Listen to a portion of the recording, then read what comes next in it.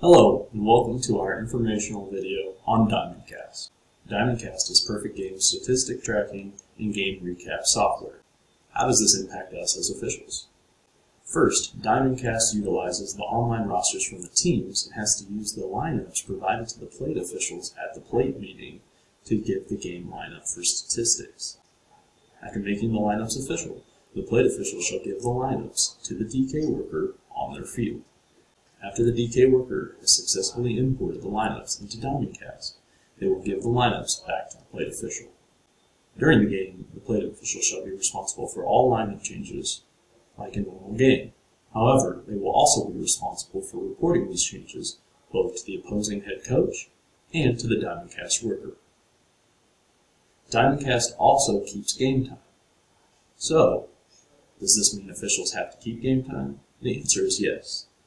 The officials should have an on-field timer as a backup. During the pre-game meeting, there will be no coin toss, as Perfect Game's DiamondKast system predetermines the home team and the visiting team. Also, with DiamondKast keeping the score, are officials still responsible for keeping a game card?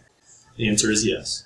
The officials shall still be responsible for keeping a game card, covering the scores, checking in with the scorekeepers in between innings, and getting the game card signed by both coaches at the end of the contest. In recap, here are the differences that officials should be aware of when working a DiamondKast event.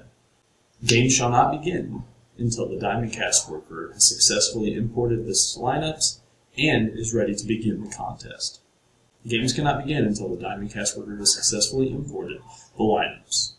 So, officials shall wait and double check with the DiamondKast worker to make sure that they are ready before we have the first pitch of the game. 2. There will be no coin flip, as DiamondKast predetermines home and visitor. 3. The game card still needs to be carried and maintained with the officiating crew. 4.